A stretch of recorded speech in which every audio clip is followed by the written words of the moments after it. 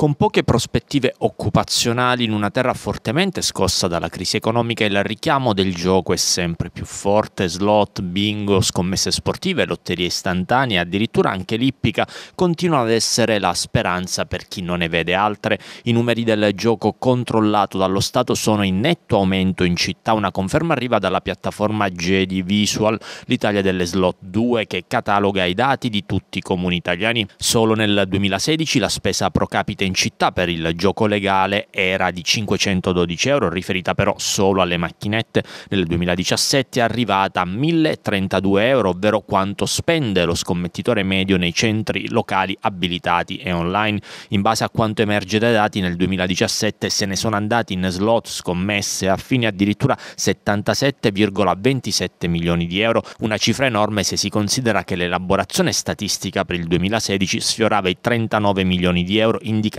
però per le sole slot. In città si gioca e tanto, almeno analizzando i numeri messi a disposizione dalla piattaforma, che peraltro monitora solo i sistemi legali, quelli che rispondono ai controlli statali. La parte del leone tocca sempre alle slot, che assorbono buona parte dei soldi spesi mediamente in città. Seguono poi il lotto, le lotterie istantanee, la quota fissa, il super enalotto e le scommesse virtuali, un settore che difficilmente potrà conoscere crisi, almeno in questo periodo, dato il vorticoso giro di denaro che anche in città macina numeri e troppo spesso travolge le vite di scommettitori e giocatori patologici, finiti in un labirinto che li prosciuga non solo economicamente.